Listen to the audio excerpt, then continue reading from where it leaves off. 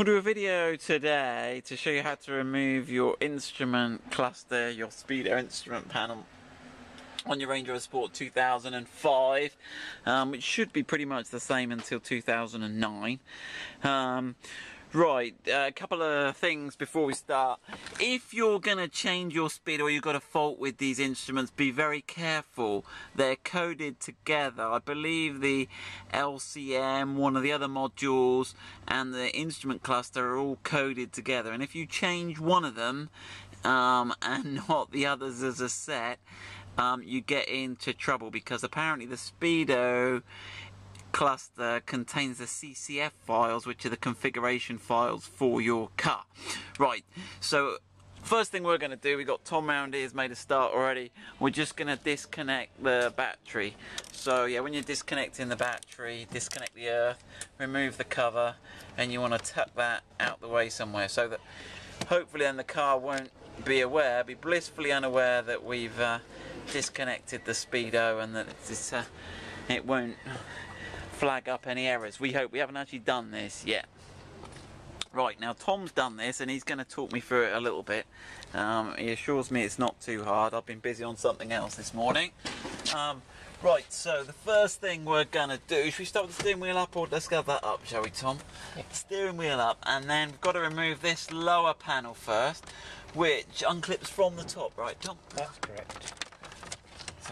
Okay, so we've got these metal clips here. They may ping off. Okay, so we've got those two out there.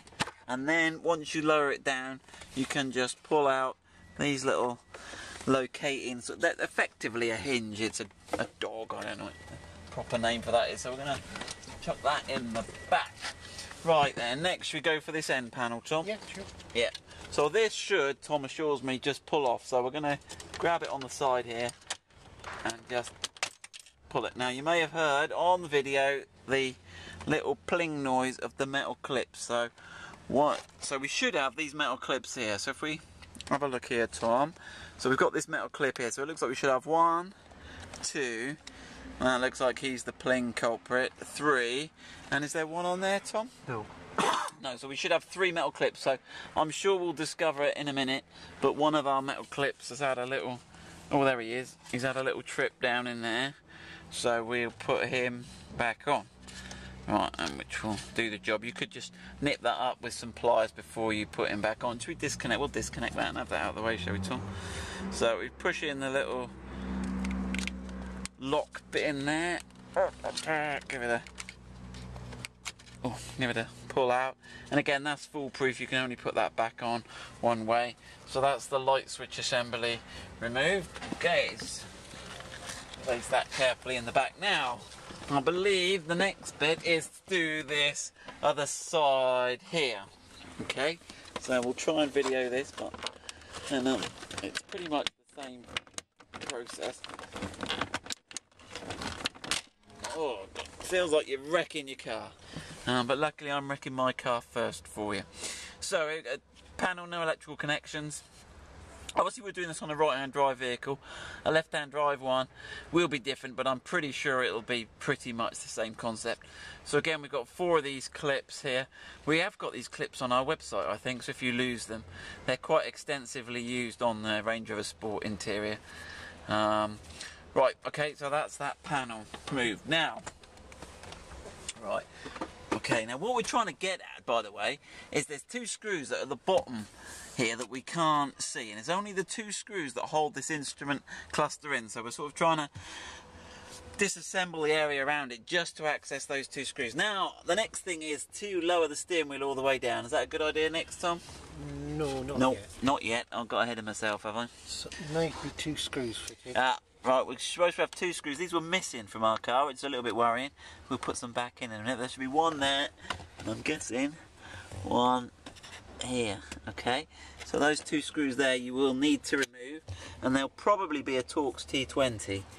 Right, what are we on next then, Tom? Pull these ones back. This one back. This whole thing. The whole thing, both sides. Yep. So we're grabbing both sides, and we're going to give that a... Okay, so we'll just get it loose there, yeah? Okay, and that's as far as we can get it for now, is it? Yeah. Pull it clear of this piece here now. Okay, lift that over the bottom. Okay. And then you can drop the steering wheel. We'll drop the steering wheel now. Okay. So I'll release the lever under here. Just let that come down. Okay. And then we've got to take that cowling off now. Pull that one back. You can move it up and down and around. Okay. But we still haven't got clearance. We've got visibility now of the two babies we need to get to. So we've got one, and they're Torx T31 there, and this one here. So they're the bad boys we're trying to get to. But I think Tom said he could we take this top cover off, this top sort of cowling off the stalk assembly here, and that'll give us even better access to those two. Now the workshop manual, incidentally, tells you you've got to take your airbag off, your steering wheel off, drop the steering column. So this is the sort of unofficial way, if you like. Now, should we get the plastic tool in there, do you reckon, Tom? Yeah, or you can spring it. So we need to just lever off this, separate these two. There we go. And if you wiggle it a little bit, you should be able to We should better just pop it. Slide it back up. Gently though. Gently, going. So don't get caught. Okay, so we're going to extract that. So, yeah, if you sort of scoop it out and round like that, you can just wiggle that. So this has just got these, this literally just clamps together. These are the receptacles, and I guess the spring bits are on the other half of the assembly there. But we've managed to get this apart. Tom's already had this apart once and put it all back together, and nothing broke during the process. So we're fairly confident this is the best way. In there, then you'll see this little plastic there. If you hook that in under there, it'll sit there quite happily. Okay, so we've got that. So we've got this sort of frame that sits around the steering column now. By removing that top cowling, we've enabled that to come down, and then we can access, if I look from the front here, because I'm sort of in the way of the video, we're going to access these two screws here now. We'll get the T. Now Tom's managed to, in our extensive tool collection, no, I'm being sarcastic, we've got this little wobbly drive here, and that gives you just a little bit of a better angle where we're still reaching over the top of that other one to get in there. Okay, here we go. It's all happening. Now, there is an option where you can come in from underneath that plastic guard if you want to. Yeah. If you pop it loose, undo your screws, then put it back, depending on how access is going to the tool. But that seemed to work pretty well. On those Torx drives, you get a lot of grip with those Torx drives, even at a bit of an angle. You don't. Right, so that's the screw there. It's got a pretty coarse thread on that one. It's got the washer's integral, so he's not going to fall off. That's one of those. Right, and then let's go for this other one. I've seen on eBay and stuff that Lockwood Instruments do the dial kits for these in magnolia and white. There's me saying it was easy, Tom. I'm struggling with this Go one. in from underneath then, just to show the difference. So we pop it out of the... Ah, okay. Sneaking around the back. Yeah. Okay. And then once it's finger tight, you can put that down again. Down again, yeah. Okay, yeah, that's got it. I don't know, if everyone can see that, we've sort of come in from the side. Okay, let me drop that down again, and I can either drive it with this, now it's loose, or as Tom says, we might get away with taking the bit off and spinning it by hand. Is that kind of the idea you had, Tom? Or I'll just spin the screwdriver on in the end of the flexi extension as well.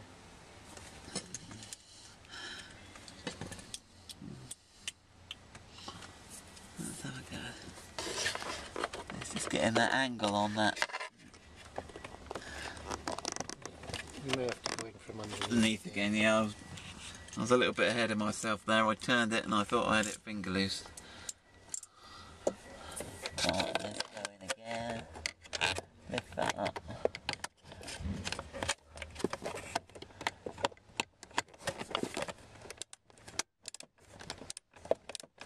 Give him a few more turns. These are easy enough to line up and get back in, are they, Tom? Yeah.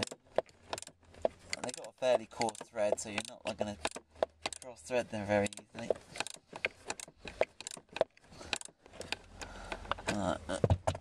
Okay, that's it. Yeah, and I'm just spinning on. Oh, okay, right. I'm gonna. Some danger of dropping him, but let's have a quick go.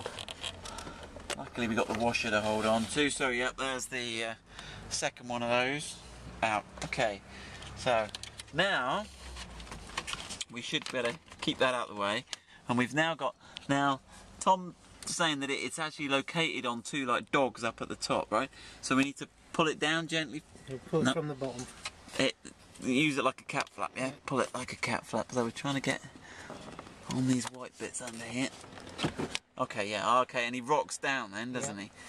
And then you have to sort of be a little careful and rock it and slide it out towards the door. Okay, so let's give that a go. And we've got connections on the back of here, obviously, so we want to watch on. I've done these on cars before. You've got to be careful not to scratch that front lens. So do you reckon the top one's to come forward, Tom? Is that how you do it? Bring it all the way forward to as far as you can. He's just and caught. Gently rock it. He's just caught on a bit of the lever there. There we go. Right. And again, watch that front face, and then here we go. What, do you reckon it's a good time to whip that connector off, Tom? Or? A little bit more if you want. want. A bit more if you want. Right then. Ooh. Hey, look at that. Right then. So, hopefully you saw that. So I think we've got to push in that little bit there, and then it's like the old BMW connectors, is it, Tom?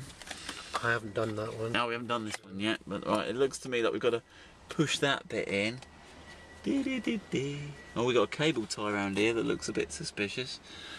Let's just, and then it looks like that one's to. It looks like it's those BMW ones that rock. That's it. There we go. Look at that. Right, we're on new territory because Tom didn't want to make my car not work again, so we've just done that. Okay, so there we have it. One instrument cluster removed from a Range Rover Sport.